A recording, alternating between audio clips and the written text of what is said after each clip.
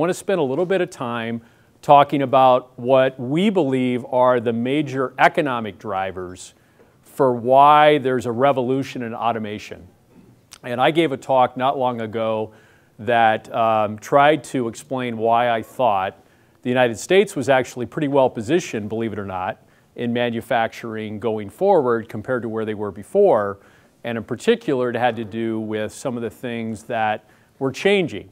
And in particular, labor rate costs were changing quite a bit. But at the same time, there's a lot going on with automation that I think people don't particularly understand or appreciate from an economic point of view that I want to talk about before we start talking about the technology of the Internet of Things and Industry 4.0 and what people are trying to accomplish. So the first thing is just to clarify some things that are probably, in my view, easily misunderstood. We talk a lot about the fact that there have been a lot of manufacturing jobs in the United States that have been lost over the last 10 to 20 years. And that's absolutely true. However, most people think that the majority of those jobs were lost to low-cost regions like China, Mexico, and Eastern Europe. And it is true that some of those jobs were lost. But actually, more of those jobs were lost by robots.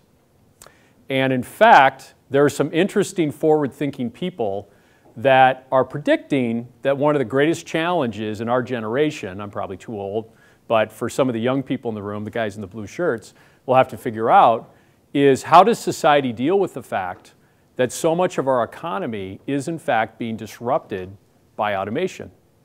And if you think about our economy today, the inequality in income, for example, a lot of that is a direct result of the fact that our market is thriving today for anybody who has a technical degree.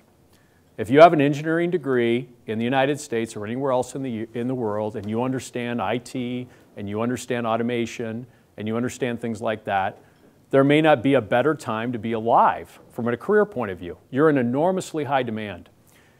If you have a high school degree and you'd like to have a good paying union manufacturing job like you did 30 or 40 years ago, there may not be a worse time to be alive.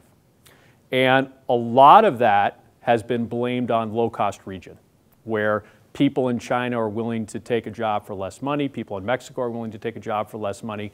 And that's true, but those wage rates are going up, and we'll talk more about that in a moment.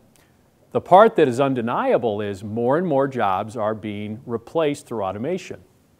My father and I get into these arguments all the time because my dad is as left of left as you can get. And I'm a little bit right of center, self-described. He would say I'm far, far right.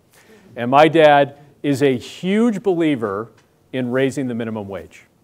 He believes that is incredibly important, and he believes it for all the right reasons. My father wants everybody to get or have a working wage. He believes fundamentally in that. And his heart is in the right place. As an economist, I know through my experience and I know through what I've witnessed that if you raise the minimum wage, and all you have to do is go to Germany and see it, you go to a McDonald's in Germany, it's all kiosks. There are no people working in that McDonald's. And the reason is obvious. The cost of the labor in Germany is so high that they replace the people with machines. They look like little bank teller machines, right? You go up and pick your Big Mac and you go and you pick it up. And every time you raise the minimum wage, another job gets replaced. Panera just recently got sold, right? Here locally, you guys know Panera, St. Louis Bread Company. You see the amount of technology they have in their stores. You guys ever go into Panera's, all those kiosks, right? They've reduced their headcount in labor by an enormous amount, and they've replaced it with technology and replaced it with automation.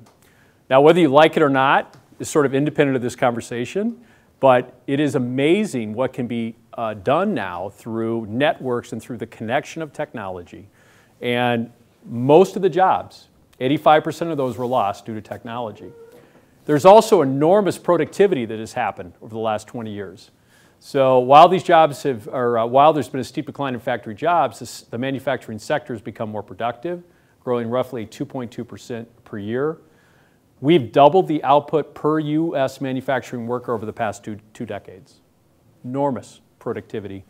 And it's estimated that 25% of all tasks in manufacturing can be automated by robots by 2025.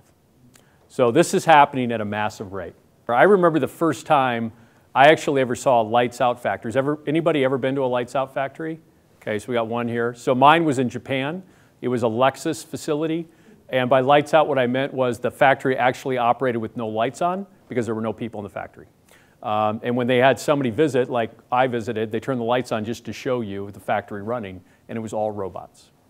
And it was running at tack time per lean manufacturing techniques. It's amazing.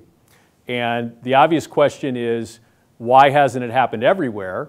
And the reason is there's challenges to automation. First of all, some people don't have the capital to do it. And generally, the trade-off between automation and not doing automation is the relative cost of capital as compared to the cost of labor. And that's why automation is always, generally I should say, happens in Europe first. Because in Europe, the cost of capital is relatively competitive and the cost of labor is very expensive. And as most people in the automation world know, that most of the technology comes out of Germany, which is an export-based economy and arguably the world's best builders of machinery anywhere.